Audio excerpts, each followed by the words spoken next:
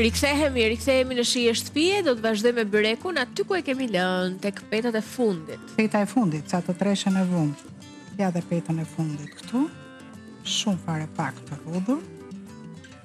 Fix. E ma, kuptohet. Shumë. Luajmë tani anët me vaj.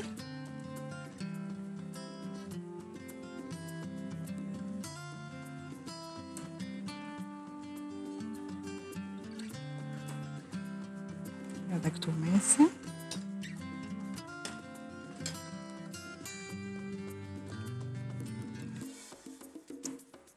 Dhe tani mbledhim anët.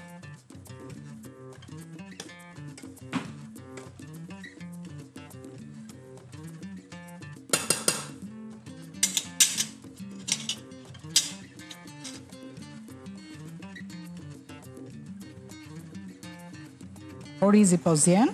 Po. Dhe qumshi e kemi shkrirë sheqerin komplet.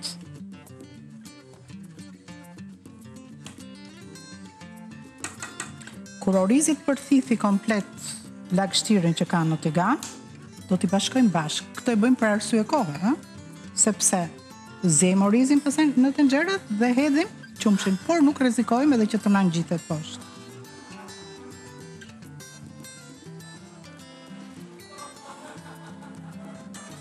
Ja, mbaroi byreku.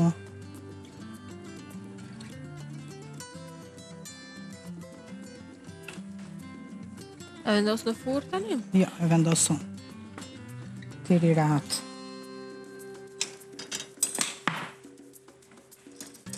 Dhe Vjollca kjo sikur po e mbaron. Ule çik temperaturën. Ule çajke 4. Shumë mirë. Tani byreku drejtë në furrë. Bukur.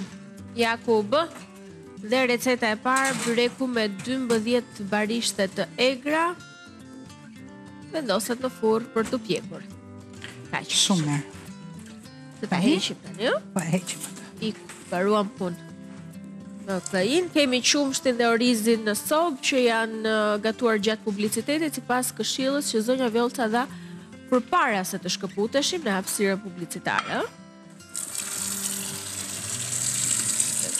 Për ata që do ta shohin në YouTube këtë pjesë, këtë recetë, mund të klikoni gjithashtu edhe tek receta e parë, byrek me 12 barishte të egra për të orientuar, po gjithsesi ne do t'i rikujtojmë edhe përmes listës së përbërësve. Pra, në pjesën e fundit të byrekut, gjejmë pjesën e parë të sultjashit. Kështu ndodh edhe në disa receta që ne na duhet të vëmë punën përpara.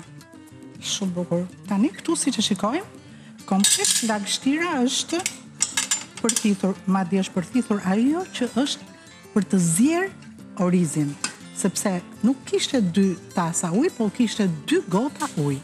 Kishte një çik më tepër. Pra këtu shikoj si është bërë. E ngdesim tani këtu pak më lart dhe i vendosim të dyja së bashku, duke trazuar vazhdimisht. I lëm këtu një kohë për 10 deri në 15 minuta që të vazhdoj përsëri zierja. Ne nuk do lëm 15, i lëm çik më pak dhe do ta lëm çik më shumë në furrë. E trazojmë gjithmonë, thash vazhdimisht. Temperatura tani është maksimale derisa të fillojë vlimi të dyjave së bashku. Pra, këtu kemi orizin, një filxhan oriz, e kemi shplar mirë, e kemi hedhur në një tigan salce. Dhe aty nuk kemi hedhur 2 filxhan çaj me ujë, po 2 gota, një çik sasi më tepër që orizi të bëhet, si thonim ne kur ishim fëmijët e vegjël llap. Po. Dhe domethënë e tej zier orizin. Këtu kemi vendosur qumshin që të jetë i nxehtë. Ke qumshi kemi shkrirë dhe sheqerin. Sasinë e sheqerit, receta e ka një filxhan baras me orizin, po ju sipas preferencave tuaja.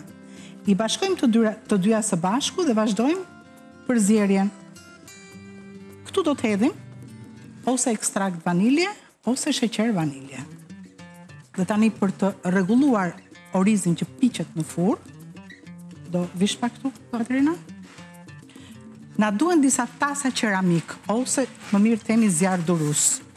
Ja, këtu I kemi tasat, sepse pjekja e sultjashit nuk bëhet ashtu që bën byrekun, po do piqet në banjo mari. Banjo mari kush është? Do të thotë që ne këtu do të hedhim ujë të nxehtë para se ta vendosim në furrë dhe lartësia do të jetë jo ujë brenda, ujë këtu jashtë, deri tek gjysma e tasit. Jo deri këtu se fillon e zien dhe na bëhet me spërkita, pastaj pjesa e sipërme e sultjashit. E vendosim në furrë temperaturën 180 gradë sipër, jo poshtë, derisa sultjashi mundësisht të bëhet kafe errët, të piqet mirë, të bëhet sikur është karamel. S'kam ngrënë asnjëherë të pjekur.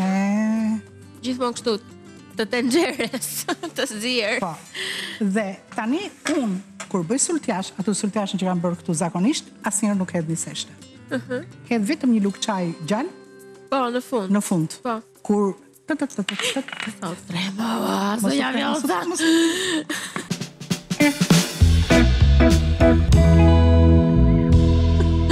Ska qasë janë vjetë magjia që ne ju kam thënë. Sa trema. U duk shumë isha në ekran, bo. Linda të bashkova më duket. Me ato videot që të trëmbim ne. O, zot. Ska thaj Katerina se këtu ishte temperatura në maksimum. Thash, derisa të zjejnë maksimum, pastaj e ulim, që ajo të zjejnë kështu avash. Ja, e lëmë. E kemi ke 5, pa ja qënë ke 6. Tani sultjashi ka e qikë punë. Ka shumë pak për bërës, po ka pak punë. Do shumë për kujdesje. Do vëmëndje, po. E ke ti vëmëndje në ti tani? Ja, ti kësejmë prap. Ta trazoj, jo? Po. Pra, e lamë ke sultjashi, unë zakonisht unë. Mendoj që dhe shumë si puna ime, sërse bëjnë në filozofi unë. Nëna tona kështu e bëni, nuk i hidhni në thjeshta. E lëm që prandaj thash e lëm orizin që të nxjerrë amidoni në thjeshta në vet dhe me atë e trashim. Mjafton që të jetë masa sa ç'duhet. Këtu tani, në rastin konkret, kjo lloj sultjashi quhet, si më thën, oriz me buding. Nuk ka shihen çik më kryon, më ekstra. Jetë më krem, më. Po, sigurisht është më krem. Do të hedhim 2 lugë në thjeshta. Në ujë, po prit se duhet gati. Pra të versioni me pjekje e përdorim një thjeshtën në thot. Përdorim dhe një të verdh veze të thot ujë. Okej. Po. Ja, kaq.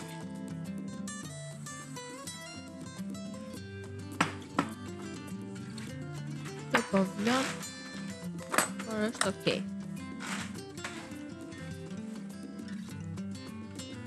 Më fix një gotë, shife orë. Po.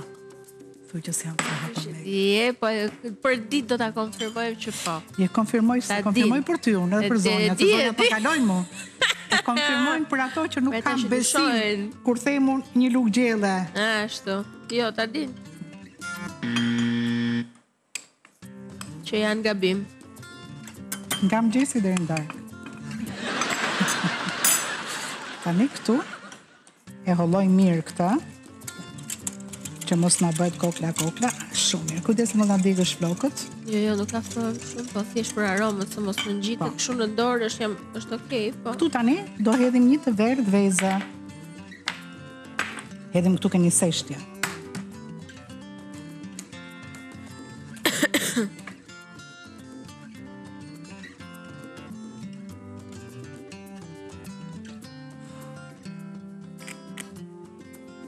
Heqim këtë këtu.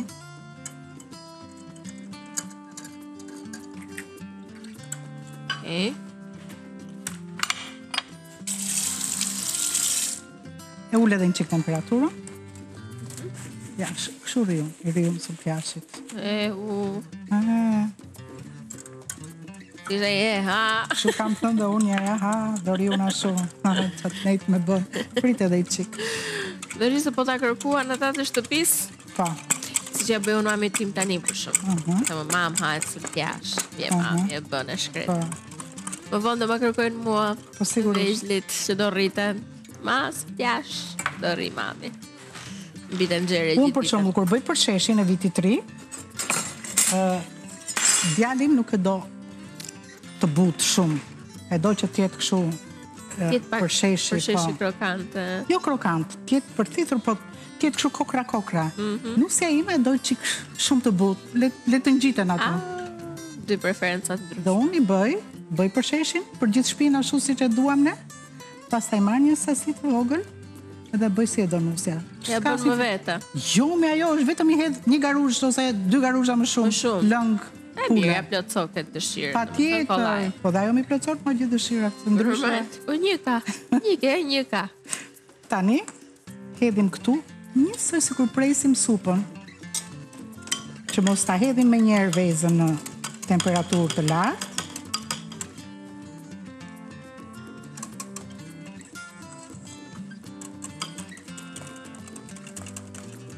Shumë mirë.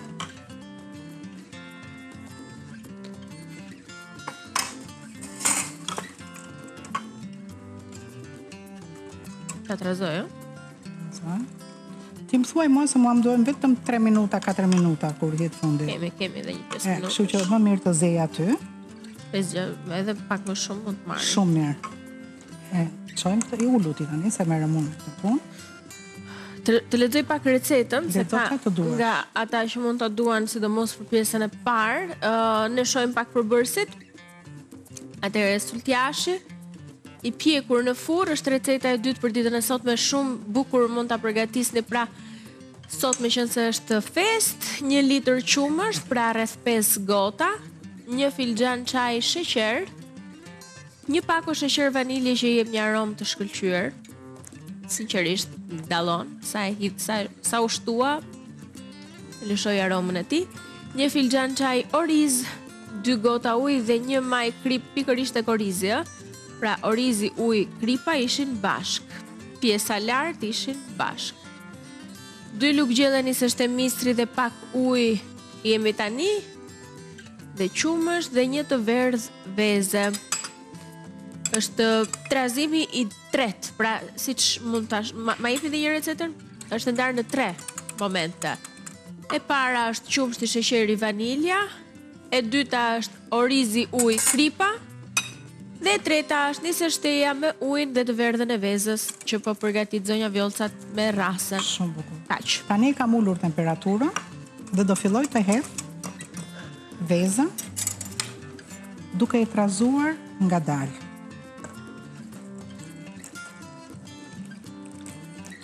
Orizi jo është zjerë, po është stërzjerë.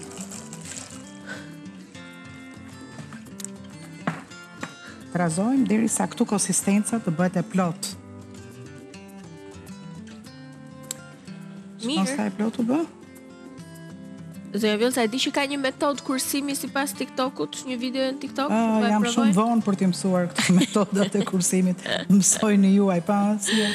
Ja, për shembull për çunat kur bëjnë pazaret, nëse bëjnë, ka një metodë 6 në 1 quhet. Dhe bëhet fjalë për pazaret javore, ku ju duhet të blini 6 perime, 5 fruta, 4 proteina, 3 karbohidrate, 2 salca dhe një gjë që juve ju pëlqen dhe ju shijon, në mënyrë që të llogaritet ajo që ju do të gatuani dhe do të konsumoni gjatë javës. Tani kjo është kot. Nuk di çfarë. Se ne bëjmë një gatim që i do ndoshta 2, 3 ose 4 perime. Po tani kur do kursesh plus sallata, për të kursyer. Lloje, po pse zonja Vjollca, ti blen për shembull karrotën, blen kungullin? Po. Mund ta përdorësh disa ditë, 1 perime, 2 perime quhen këto. Normal. Shumë. Se pak a shumë ato. Mua më ka funksionuar ajo mënyrë se si kursej unë. Ka funksionuar shkëlqyeshëm. Po. Gjithsesi është metodë interneti. Të marri val, sepse ai uji që ne holluam në seshten ishte i ftohtë. Kështu që tani ta lëm duke e trazuar, konsistenca është fiks siç duhej. Pra respektoni masat edhe jeni në rregull. Ja, shisa i trashësh, do bëhet akoma dhe më i trash gjatë kohës që ne do ta vëmë në furrë të piqet. Jo poshtë, siç vura byrekun unë. Lart, që vetëm furra, prandaj hidhet banjomariqëm. Poshtë s'ka nevoja i për tu marri sipërfaqja. Mirë. Këtu do të hedhim ujë të nxehtë, tham deri ke gjysma e Kazë këto, se mos të ngjitet. Do nxjerrim një garuzh këtu të mbushim tasat. Sa e mirë duke të plot. Filloj të zjej? Po. Shumë bukur. Do më ndihmosh çik me ujin e nxehtë? Po. Që t'i vëm paralel këto? Ta fik këtë? Fika. Gjithmonë e trazojmë, që mos na bjerë orizi kështu në fund. Ja. Edhe i mbushim tasat. Kur ta servirim, kur do ta nxjerrim nga furra, do ta lëm një 10 minutë që t'i bjerë temperatura. Të jetë në temperaturë mundësisht ambienti. Dhe më pas i vendosim në frigorifer të rinj të ftohta, siç bëjmë me sultjashin. Për ta servirur, unë personalisht, përveç kanellës nuk dua asgjë ke sultjashin. Edhe unë jam dakord. Po se ju keni ndonjë lajthi, unë nuk do t'i hedh as lajthi as gjë. Vetëm kanellë.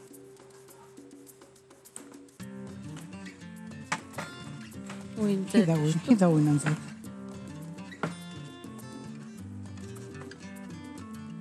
Sa të hedh? Hidhe, duhet deri ke gjysma. Këto tasat janë deri ke gjysma. Dakor.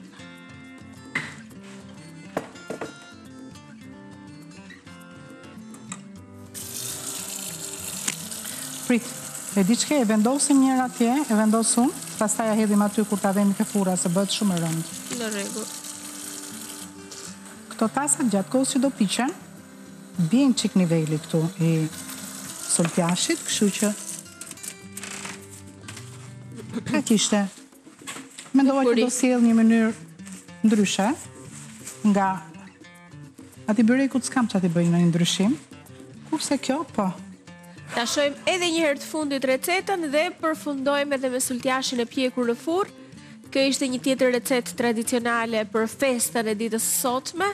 1 litër qumësht, pra 5 gota, 1 filxhan çaj sheqer, 1 pako sheqer vanilje.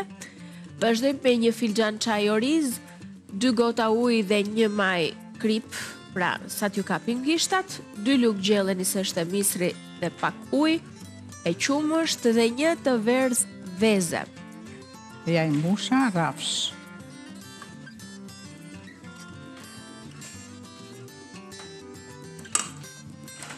Të hapim edhe furrën. Tani më silla të ujin, po deshe. Direkt. Ta shtojmë. Dhe ujin e nxehtë, siç tham, për ta bërë me efektin e banjo mari. Ja. Shumë faleminderit. Besoj ta shoh mos duhet pra? Edhe duhet edhe një tjetër. Edhe pak fare. Mirë. 2 recetat e ditës së sotme. E para ishte byreku me 12 lakra të egra, e dyta sultjashi, shijojeni, besoj sot do t'i gatuani. Kushdo, pavarësisht feston ose jo.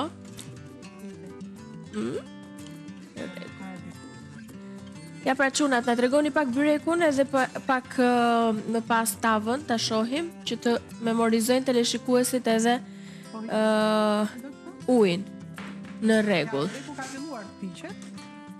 Ja dhe tava me sultjash, derisa këtu jo të bëhet e verë si byreku, po këtu të bëhen këto mundësisht kafe si të karamelizuara, dhe pastaj çfarë do hani. Bukur. Ja dhe një plan tjetër. Shumë bukur. Uji është vendosur tek tepsia e zezë edhe jemi në rregull. Pra masat janë fiks për 6 tasa të tillë.